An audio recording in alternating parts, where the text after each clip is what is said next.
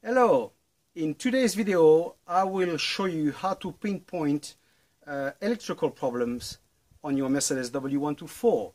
You usually know when there's a problem when you want to start the car and the battery is empty and the car doesn't start, or sometimes you've got some lights that dim a bit too much, you got I don't know, lights that come on and off. We can see there's a bad contact. So I will try to show you how to check that. We're gonna start with the battery, to check the battery, and we're gonna use something like this. We're gonna put it on 20 and we're gonna check the voltage. Usually a good battery is 12.6.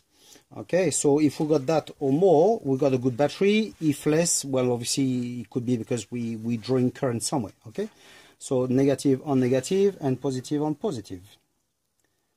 Okay, 1248, it's not bad. Okay, so the battery is good. Now we're gonna do another test.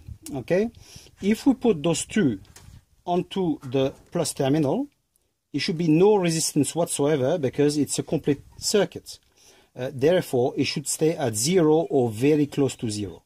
Okay, so I connect this one, I connect this one. As you can see, 0. Okay, that's very good.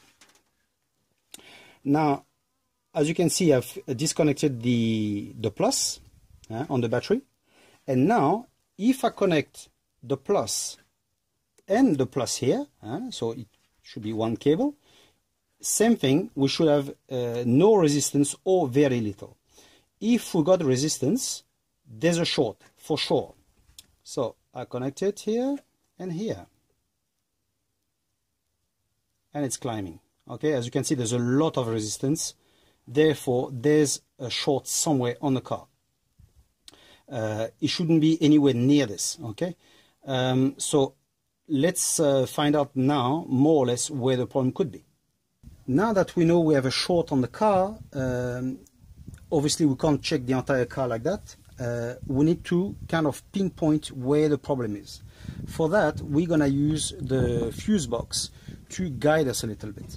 So if we open it, we have a guide here, okay? That tells us what fuse is for what. So therefore, what we need to do, for instance, we remove, I don't know, an example. You will need to test each and single one of them anyway. But for instance, I'll remove this one. And now I will do just like before. I will check the cable and the terminal of the battery and see if there's a resistance. If after removing this, there's still a resistance, then that's not the problem. So I place it back. Okay? And then I'll go to the next one. Check again. If, for instance, there's still resistance, then it's not this one. And we continue, so on and so forth. Now, for instance, I remove this one, and you see the resistance that dropped a lot. So we know that would be the problem. So then you look, you compare with this. Okay.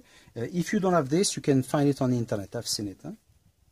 So for instance here, number 10, what we have here, number 10 is eatable rear window. Okay, so we know the problem might come from the rear window.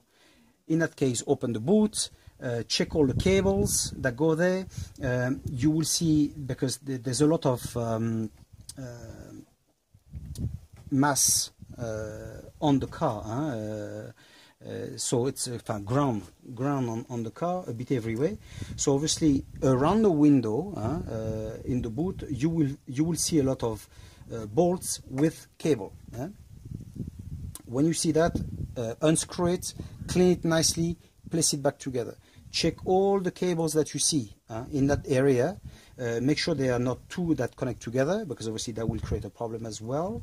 And basically, if you check all that, normally you will fix your problem. Okay, so I can't go any much further into this, because obviously each car is different. Each car can have a different electrical problem, but now it's for you to have a look and find out where is the problem. I've forgotten to tell you as well that obviously when you check all the fuse, etc., make sure that you have everything off on your car. You don't have the contact on, you don't have the glove box on, you know, or open with the light on, the doors are shut, etc. Nothing that can draw power, like the radio, stuff like that, okay? So make sure everything is off on your car, test it, and you should be able to find the problem, okay? So I hope you have liked that short video, and I hope this will help you find electrical problem on your car. Ciao!